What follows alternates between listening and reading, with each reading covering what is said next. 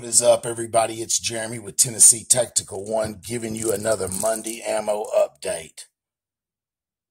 First spot I hit, found 3 boxes of 45 auto PPU, the brass cased, coming in at $40 per 50.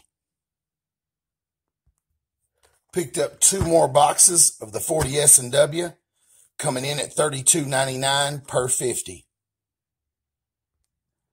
Next spot, found 100 round boxes of 45 Winchester, $64.99 per 100.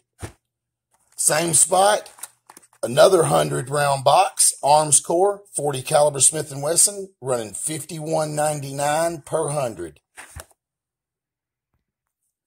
Wasn't too bad of a haul, but I'm noticing there is no 5.56 or 223, and I couldn't find any 9mm. 22 caliber was there, but it was expensive, just like this stuff. I wish I had better news, but this is today's Monday ammo update. The ammunition is still priced pretty high, and it's hard to find. So keep hunting. Good luck, everybody. Stay prepared, and God bless you.